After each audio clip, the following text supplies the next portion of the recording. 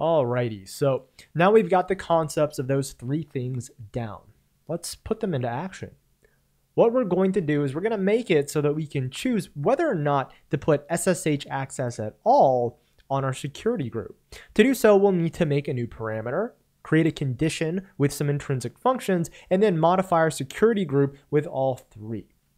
So let's go ahead and get started. I am over here in my template file, and the first thing we need to do is we need to create a parameter for this. And the reason we need to create a parameter is because, since we're making a condition, we want to give control to whoever's launching the stack as to whether or not we allow SSH access. So we're just going to open up a new parameter here. I'm going to call this param allow SSH access. And in here, first thing we're going to do is type, as usual. Oh, what type is it?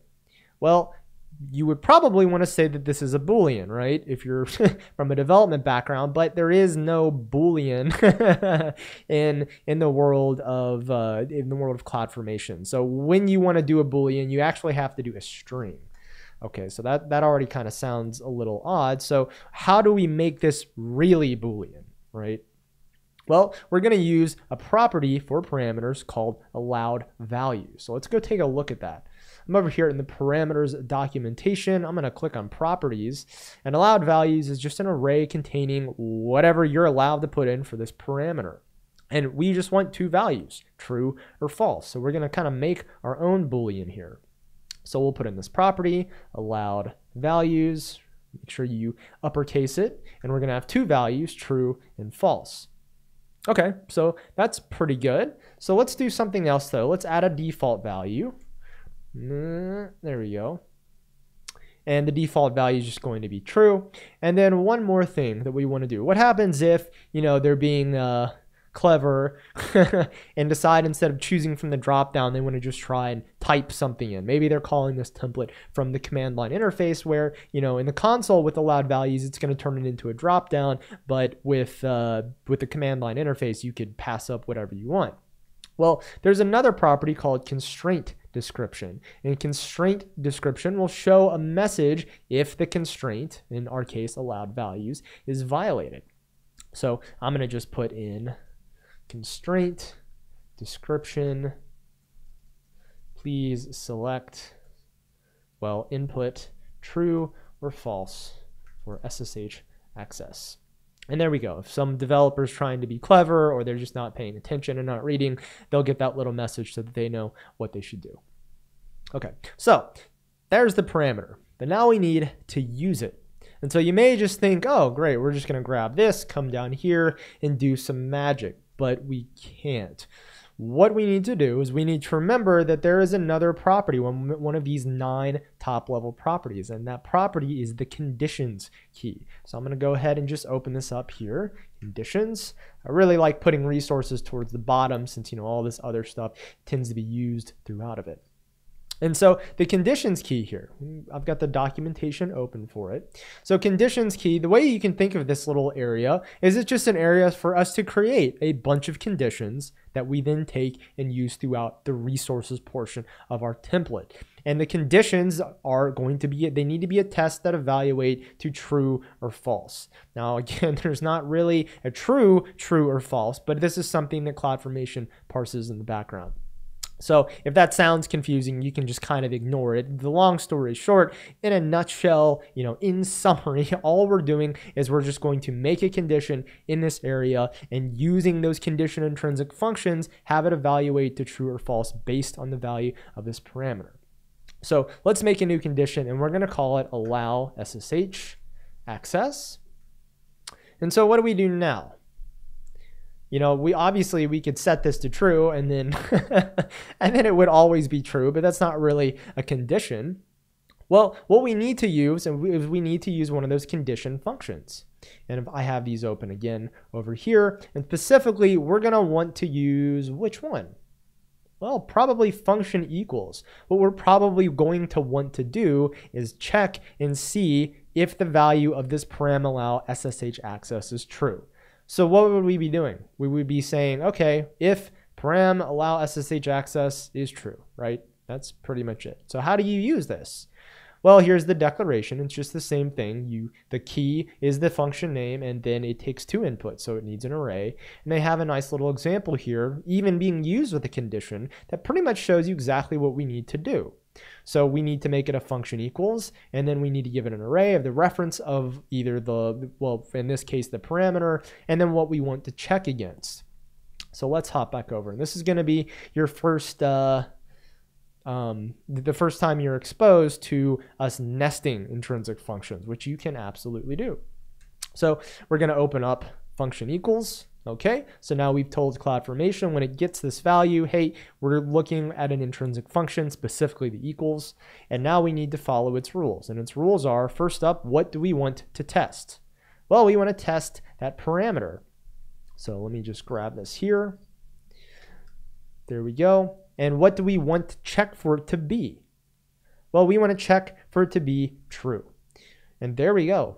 That's the condition. That's really all there is. And you can make a whole set of these based on parameters to give yourself a lot of power over the control flow of your template and how it responds to different things that you input. Now, that all being said, that's great, but how do we use this condition? Well, there's 2 ways that you can use a condition. You can use the condition to control whether or not an entire resource gets made, or whether or not a particular property gets included on a resource. Now, we're not going to use the first one. We're not going to do the condition as to whether or not a resource is made, but if you wanted to, all you have to do is it's actually one of the top properties for the resource. So if we wanted to make this resource made based on this condition, well, we just add another property called condition. So note that there is no plural here, just condition. And then we would just put allow SSH access. And if we did it like this, what would happen is when we launch this template, if this is set to true, it would make the security group. If it was set to false, it would not. However, that's not what we want to do. What we want to do is we want to control whether or not this statement gets put in, because our goal here is to make sure that this SSH rule is only added if our user who's launched this template has said true to whether or not we want to allow SSH access. So the way that we're going to do this is we're going to use another one of those condition functions. So let's hop over here to the docs. Which one are we going to use? Well, we're going to use function if. And how does function if function? Well, just like all other intrinsic functions, we use it as the key, and then it takes 3 inputs: the condition name, and then what we want it to set if the condition evaluates to true, and then what we want it to set if the condition evaluates to false. So pretty simple. Let's go ahead and see this in action. So what we have to do here now may be a little bit confusing, but remember, if you want AWS to not think that you're just trying to put an actual value in, you need to use one of those keywords. So in our case, it's that function if. Is this capitalized? It is. You see, this is why you got to pay attention to these little colons and these uppercases here. And we know that it takes an array of inputs. It takes the condition. Well, what is the condition here? Well, that's pretty simple. It's just allow SSH access. So we'll just grab that. Allow SSH access. Okay, great. So if it's true, what do we want it to do? Well, we want it to add this statement here, right? So we'll just grab that, drop it in, clean up the formatting here. And now we've got the first part of the function if, according to the docs. We have a condition and then the value if true. If this is true, we will add this statement. Now you might think that that's great, especially if you've done a lot in JavaScript and other different languages where you can just say if something and then just move on.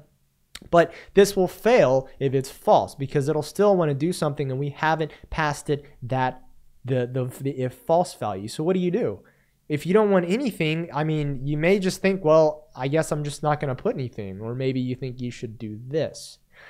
But you can't do that. What we actually have to do is we actually need to use a pseudo parameter. Specifically, let me hop back over here to the pseudo parameter documentation. We need to use the AWS no value. And here we go. It just describes exactly what it does. So it even tells you this is probably what you want to use with function if. And what it does is if you return AWS no value, it is just going to straight up not print anything at all.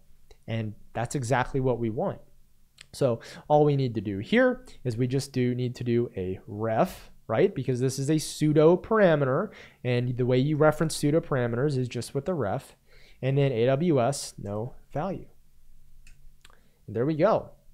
With that done, now if this is set to false, then this condition will evaluate to false. And if this condition evaluates to false, well, then right here in this statement, instead of adding this extra rule, this extra security group ingress, it'll just print nothing at all, which is exactly what we want.